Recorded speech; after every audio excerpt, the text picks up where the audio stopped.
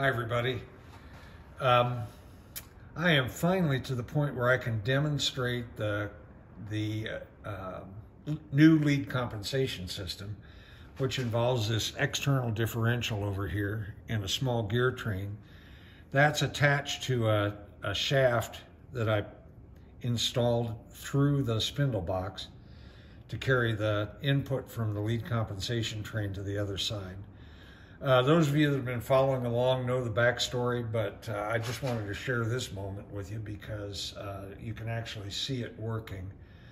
So I'm not going to energize the mill.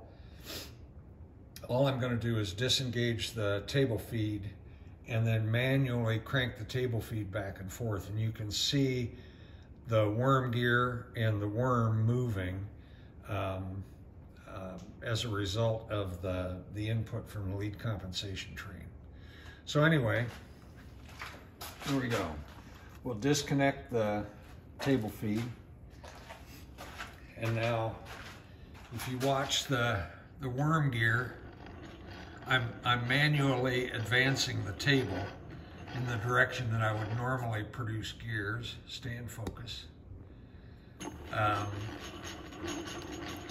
And you can see the worm gear. Down below that, you can see the bevel gears that are part of the index train that take the signal from the feed, the table feed. And in the foreground, right in here, you can see the jack shaft, the parallel shaft that I built to carry the input signal. Bring it back this way a little bit. So this is all lead compensation, no index train input, and obviously the mill's not running. So anyway, that's that. I'm pretty excited about this, and I'm ready to take it to the next step. Here I've re-engaged the table feed, and you can see that that system there. This is the index train. That's exactly the same as it was before. When I was experimenting with making gears. And here you can see the new differential and the little gear train that goes on the other side to drive the drum side of that differential. Part of the experimenting I've done has been to evaluate the effect of these universal joints on the dynamics of the system, and I'm a little surprised to say it's a lot more than I thought it was.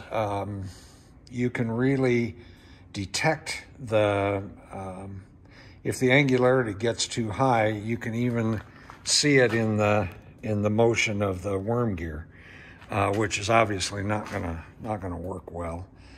So I'm gonna have to do some things here, I think. I'm either gonna have to reduce the angularity, which probably means moving that center down, or maybe putting a little auxiliary gear train in the front that I can move around depending on what's needed. I'm a little disappointed by that, but you know, this is one of those learnings that you come across.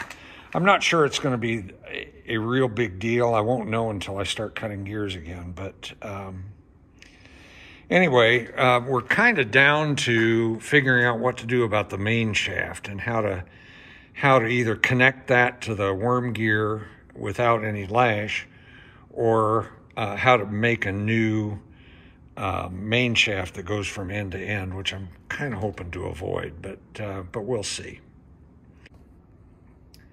Well, I got so excited talking about what's coming next that I forgot to actually run the machine so you can see it in operation.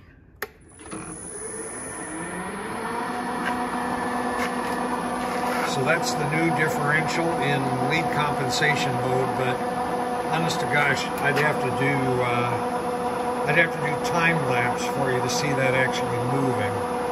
But it is engaged and moving, but it only moves at the very slow rate that I've got the table set at.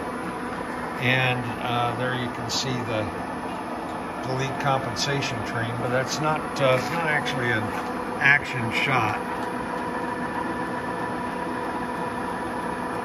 All I'd lack now is a spindle. Anyway, that's just a short update for now. Hope you enjoyed it, and I'll see you next time.